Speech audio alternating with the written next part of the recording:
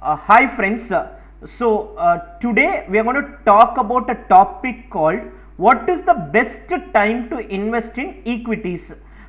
Many people keep asking me, is it the right time to invest in equity market? Somewhere in this video I am going to explain what is the ideal time for making an investments in the equities. Before I start with that, let's just look at few information about equity investing. So what are the ways in which an equity investing can be done? Basically there are three ways of doing an equity investing. One is a direct equity investing, wherein what you do is you open a demat account and you make investments from your side. The only thing is you should be aware of the risks which are there as part of equity investments, and whatever companies you are investing, you should read the fundamentals of the company and make investments. You should never go by some tips or some information which comes from another person and then make equity investing. That may not be the desirable thing, because sometimes your equity investing returns can be negative, which can even erode your capital. In a direct equity investing, you can also take help of some advisors. They can also help you in equity investing, or you can even go through a portfolio management service where you give your capital to an external investment research advisor and they will make investments on your behalf and manage your money. The second route of investing in equities is through mutual funds. When I say equities, equities of all your listed players is what I am discussing in point 1 and point 2. So second option is through mutual funds. That is, you invest in an equity mutual fund. The mutual fund will pool the money together. After pooling the money together, they will make investments from their side. They will look at which are the companies doing well. So they will do entire fundamental analysis or any technical analysis to be done. They will check all the corporate governance and other issues, and they will make investments from their side. We just need to invest in mutual fund and you will become technically a part owner of multiple companies. The third option is investing in unlisted securities. This is also one mode which is picking up. You can make investments. There are few platforms available by which you can invest in unlisted securities, or you may get to know about a deal from your friends and family, and by that way you can invest in unlisted security. The only issue with unlisted securities is liquidity may not be there. Now it is a very well known fact that equities are likely to give higher returns as compared to debt instruments, but still people normally have that reluctance to invest in equities, and the reason for that is when you invest in equities, there is a possibility that your capital itself can go away. You could have invested 10 lakh, you may get back only 8 or 7 lakh. There is a possibility that capital can erode if there are negative returns, and some people get into this intraday trading or futures and options. There the entire capital can also get eroded because you play with some margins. So investing in equities can give you healthy returns.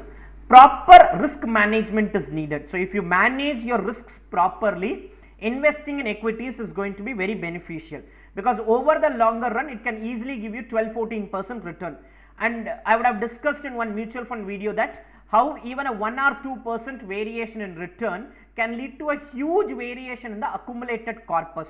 So for investing in equities, a known fact is it will give healthy returns, but still I don't want to invest because there is a possibility of negative returns.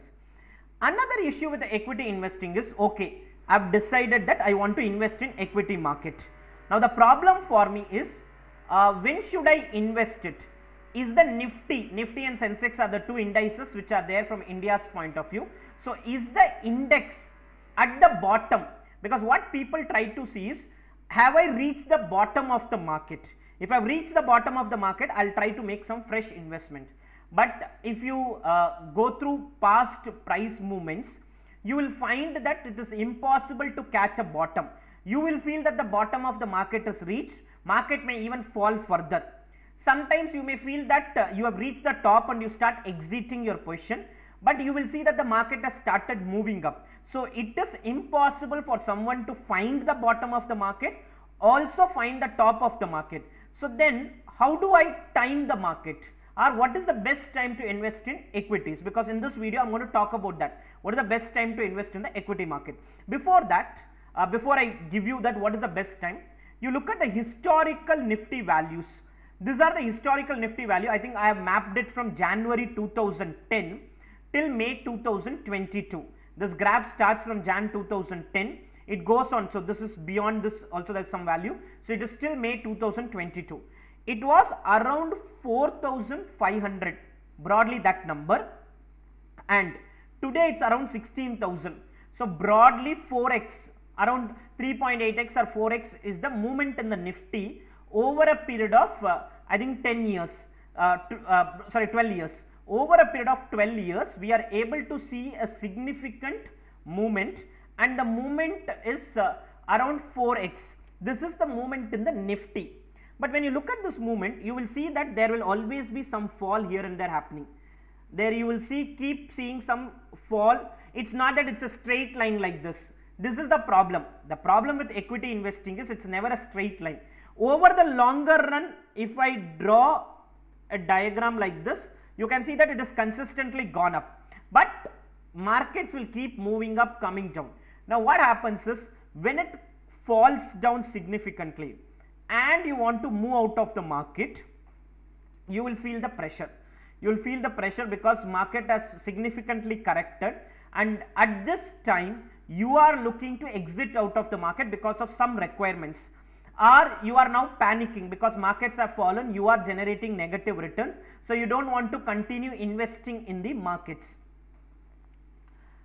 Now these are the monthly returns. You see negative returns are part and parcel of the market. In fact, the worst negative returns was March 2020.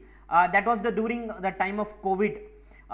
The market had corrected by 23%. But when you look at this chart properly, you will see that whenever there is a significant correction, the next month or next to next month, you will see a significant up movement. Always this has happened: correction, up movement, correction, up movement. And in fact, there was a series of up movements after the COVID. Correction, up movement.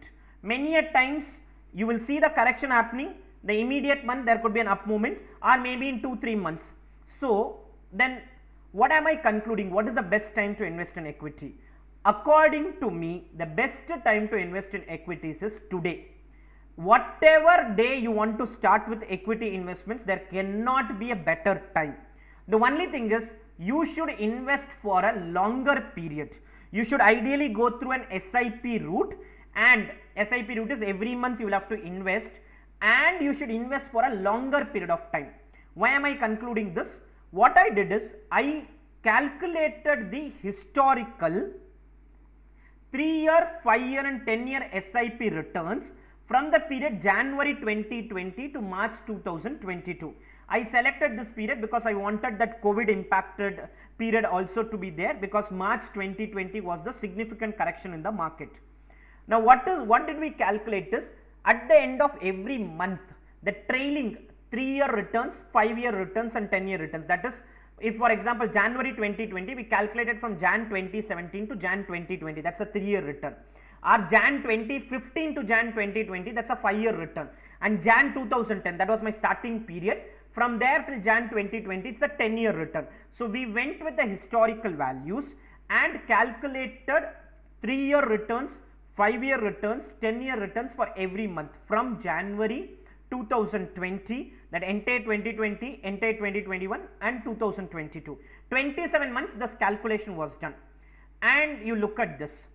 If you do a longer period investment, if you invest for a longer period, there is going to be stability in your returns. Look at a 3-year SIP returns. It had a negative value of minus 14% when market crashed by 23%. This 23% correction has never happened in the past. If you look at this graph, this is a significant fall. Always the crash is around 10-15% only. Even when there was a crash of 23%, the 10-year SIP return was still positive. It was still positive at 1.67. In fact, before that month, it was positive at around some 8-9%. Then it fell down to 1.67, and the next month itself it started moving up to some 4-5%, and gradually the returns kept on moving up, and the maximum 10-year return was in the month of September 2021. In fact, September 2021 was the best period, maybe 17,618, and March 2020 the Nifty was 8,598. This does not include the dividend yield. If you add a dividend yield, so everywhere the minimum return or maximum return, you can broadly add another 1.5-2%. So your maximum returns, if you do a 10-year SIP, would have been something like 16% types, and the minimum returns would have been some 3.5% type. That is, if you are exiting at the worst position. So what I normally advise people is, do a systematic investment, SIP investment. When you want to exit also, there is something called a systematic withdrawal. Every month you keep withdrawing. So in this way, you will not be bothered about the market up movement and down movement. If you know well about market, do equity investing. If you are not able to track markets well, please do mutual fund investing in the SIP route. Even in equities also you can do SIP route. Every month you can contribute 10,000, 20,000, 25,000. In equities, what happens is you should need to have at least a decent amount of capital. If you are not having capital of even 2-3 lakhs rupees, then it is not good to invest in equity market, because just investing 50,000 and doing so much of research at your end will not add any value. So for equity investing, you should have at least a sizable capital. For mutual fund, you can even start with an SIP of 2,000, 5,000, 10,000. So the end conclusion I want to give is, mutual fund investing or equity investing is very critical. You should do it for your retirement planning. You should ideally invest 100 minus, you should ideally invest 100 minus the age of the person, 100 minus age of the person in the equity side, and the balance can be invested in the debt side. The balance investments can happen in the debt market. By this way, you will be able to generate superior returns, and if you invest for a longer period of time, you will not be impacted by the market movement. With this, I will end the video.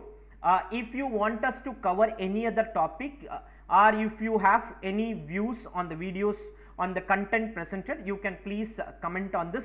I am also providing my contact details, so you can also send a message or a mail to us. Thank you.